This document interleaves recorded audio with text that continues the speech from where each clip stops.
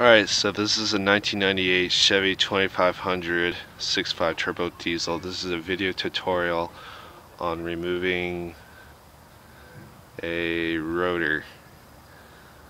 Yeah, it's not that, well, it's not that easy. So, you have your wheel. Imagine you have your wheel. Sorry, I already took this off. You take all the 8 lugs, and then you have the wheel, and then you try wiggle the wheel and it's not coming off, just kick it, it'll come out. And then you move the wheel. After that, you're gonna have the calipers on the 2 bolts to hold the calipers for this. I already took this off. The size for it of removing the 2 bolts that holds the caliper is going to be a 3/8 inch Allen socket wrench. I don't know, this is pretty good. This is I think 1/4 inch drive, not a 1/2 inch. Alright, so you take the bottom one off first, and then you take the top one off, and then the caliper is on the rotor, correct? So then this is going to be the best way to remove the caliper is take a screwdriver and then remove and wedge it to move the brake pads around, so then you could get some playroom to move the caliper around. Okay, so after you take the caliper off, you want to take off the huge center nut right here. It's going to have a washer. Let's see, it's going to be a washer and a nut. And this size nut is going to be a 36 millimeter, or yeah, 36 millimeters. Pretty big socket. So after that, you want to go behind here. Let's see. There's gonna be 4 bolts that you want to remove. So there's gonna be one. There's gonna be forgive me. There's gonna be 1, 2 on the other side. 3, and there's on the other side 4 down here. You'll be able to see it. And those size is going to be a 15 millimeter. After you take the big nut and the 4 bolts behind, you want to take before you do all that, you want to take the ABS sensor off. It's right here. Connect in. There should be a wire.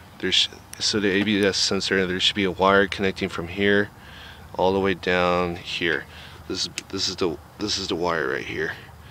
Yeah, I don't know, the way they design it is screw you over. I think it's like I had to pry this out, and then and this right here, I don't know if you guys gonna have it, but this is like a bracket that holds the wire, and this bolt is gonna be a 13 millimeter socket.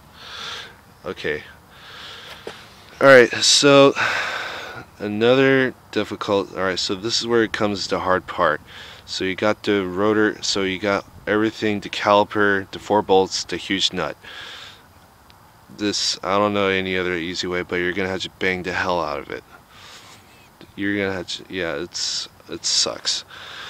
Like, bang it from this side, turn it, bang it from this side, turn it.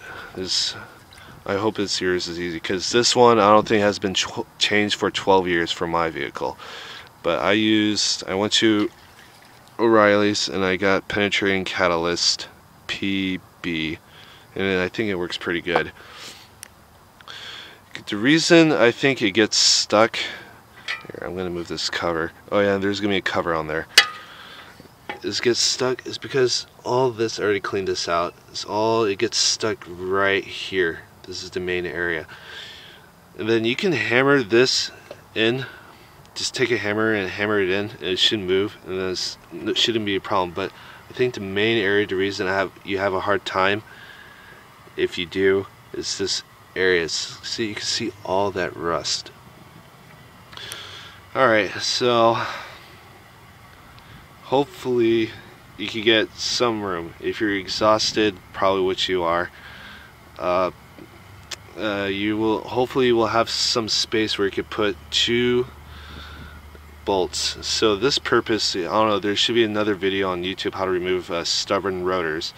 This is the same idea. If you haven't watched the video, go watch that, and that's where I got the idea. You should, so you hammered the rotor and then you try to remove it. You should try to get some space, because between the rotor and the caliper holders, whatever you call it, there's gonna be little or no space. It's like the way I don't know, they designed this vehicle is horrible.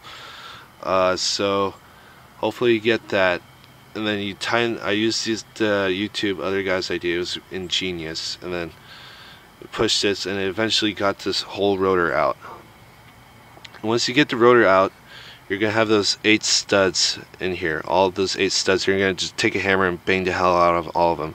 Then you just, it should just come out. I can't do it. I'm holding it with one hand. But yeah, it comes out. And then that's how you remove a rotor. Please leave comments, rate, and subscribe. What else you're gonna need to know? Oh yeah, you're gonna have to re-grease it. Re-grease in here. You want to clean this out, re-grease it. Oh yeah, when it goes back, if you are this far, hopefully you have got the rotors off.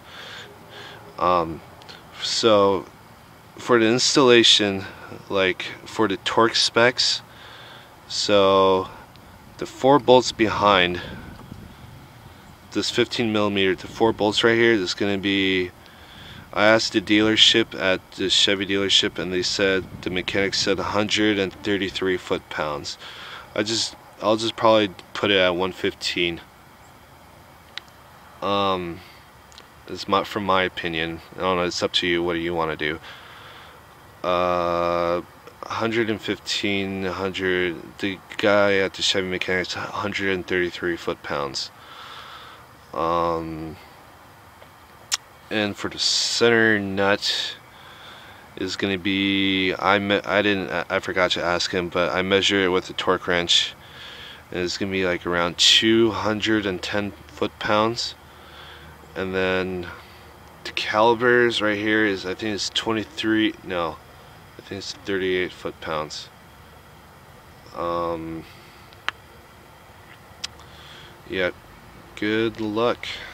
Leave comments and rate and subscribe.